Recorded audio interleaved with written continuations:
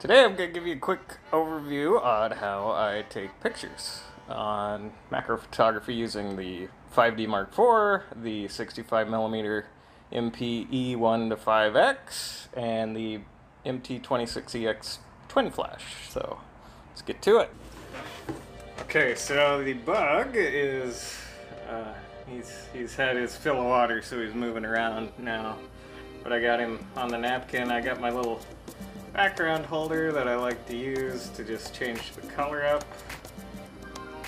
So with him moving, it's going to be a little more challenging, but that's okay, because that's usually what I see in the field.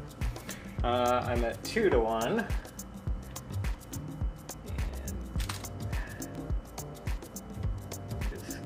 Yeah, this is a manual focus lens.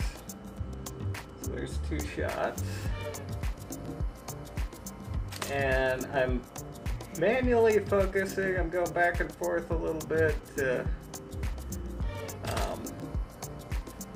get his eye in focus. Now he's on my finger, which is okay.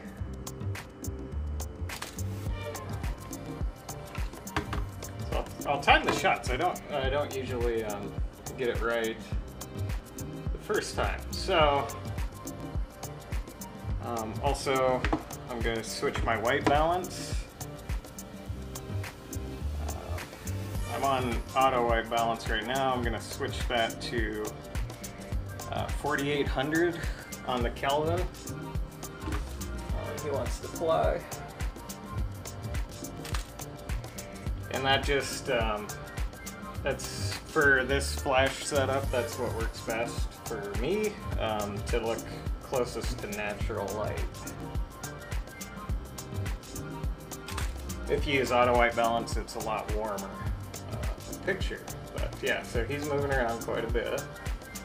I'm just rotating and taking photos as he moves.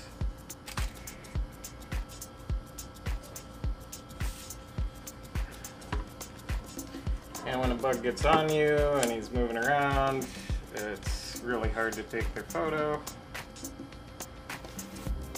Get back on this napkin. And I'll just take a few more pictures. Cool. Tanner moving. Now, for fun, I like to keep zooming in when I have a bug. So now I'm going to go to 3 to 1.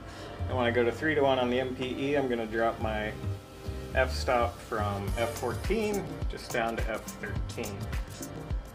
And the hardest thing is finding your focus. If you do it every day, you get used to it. I'm going to drop it back down to 2 since, well, I'm going to go to 1 to X since he's flapping his wings out and that'll look cool. So, and then I'll bump it back up to F14.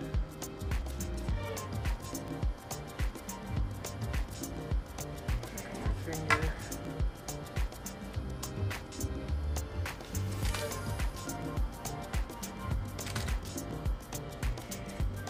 And yeah, I just do this. I play around with the bug until it runs away or flies away.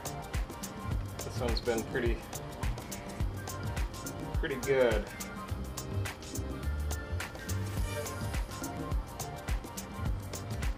All right, now he's back to drinking, so I'll go back up to 3 to 1, up 13.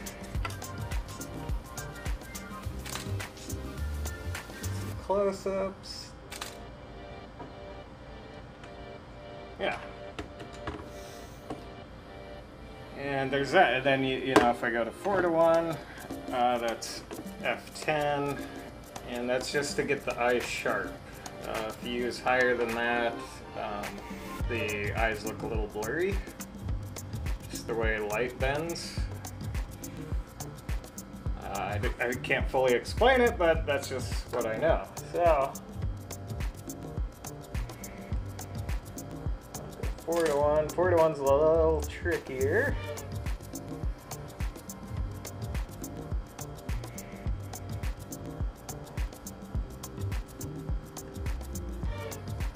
Because all I can really see right now is his head. And yeah, I'm gonna put him down, see if he'll slow down. Alright, I put the bug on this pair of shorts, and he seems to be holding still, which is great. So, back to the lens. 4x, f10, and I'm manually focusing, and I really like to rest the lens on my thumb just to steady it. So if you can have control of whatever the bug is on, it makes it easier because you're moving the bug more than you're moving the camera. You want to get that as steady as you can, and I found just resting on my thumb like that makes a huge difference.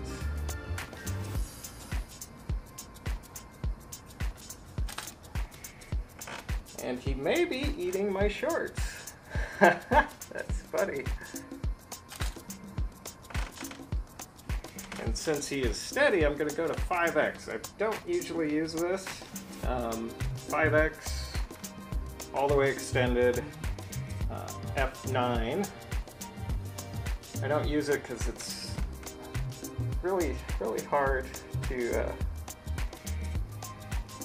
find the focus on a moving bug.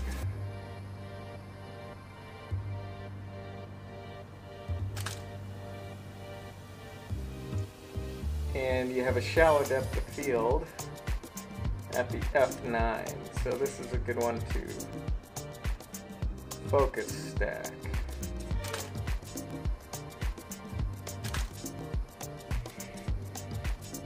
And to focus stack good, you need a bug that's relatively steady and not moving. Otherwise, the pictures won't line up very well. Okay. So, to recap,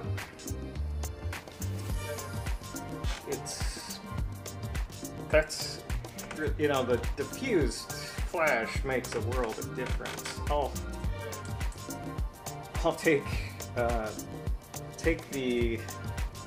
turn the flash off just to show you, and I'll go to 2:1, and I'm gonna go ISO auto, and I'm gonna go into shutter priority mode, and just do 1/200th so I don't get any shake. And I'll take a few pictures with this natural light. It's really dark. Because the camera gets in the way of the light.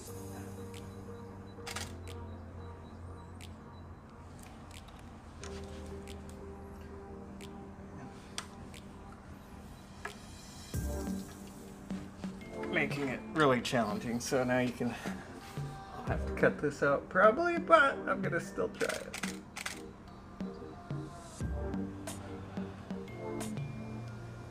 And there, okay, so 2.8, wide open. There we go. Just to show you the difference. The flash makes a world of difference, and you can do different diffuser setups. I really like the twin flash. They were built like when you with this the MP-E and the MT26EX, they just out of the box fit together. So they're made for one another. And when you extend, you know, your flash moves with you, which is really important. You can't really do that as good with a diffuser set up on a speed light. And there we go. That's pretty much all I'm doing. And I'll get a few other shots. I have tons of background cards that I use. This one's one of my favorites. But just to add some variety to the picture is all I use it for. I got tired of always having a black background, so you can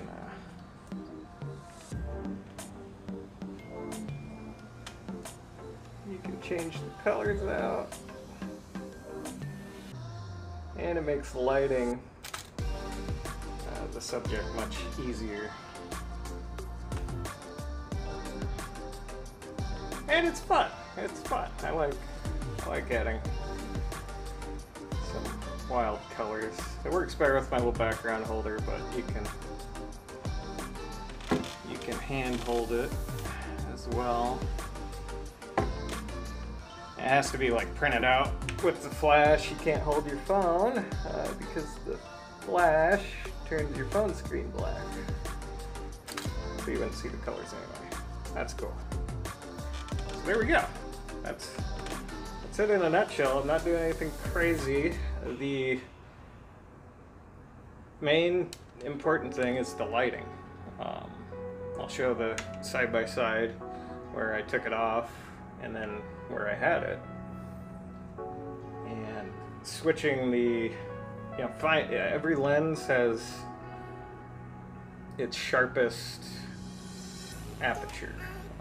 And with the MP-E, it changes from extension to extension. So 5 is 9, 4 is 10, 3 is 13, 2 is 14, 1 you can do f16, which is the max the MP-E goes. And I like keeping it at 14 just to have a little shallow depth of field on my backgrounds to make them all creamy looking instead of like a card. And yeah, and manually focusing, and I'm resting the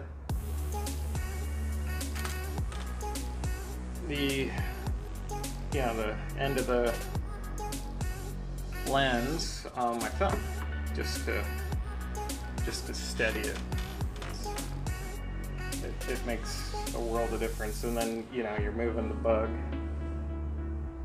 and the camera. You can rotate the bug to get different angles. So I like bugs on flowers because you can twist the flower a little. And that's pretty much it. Ask me questions in the comments below, because I've tried to make this as simple as possible, so I rely a lot on the gear. And it's patience with the bugs. And I'm always focusing on the eye.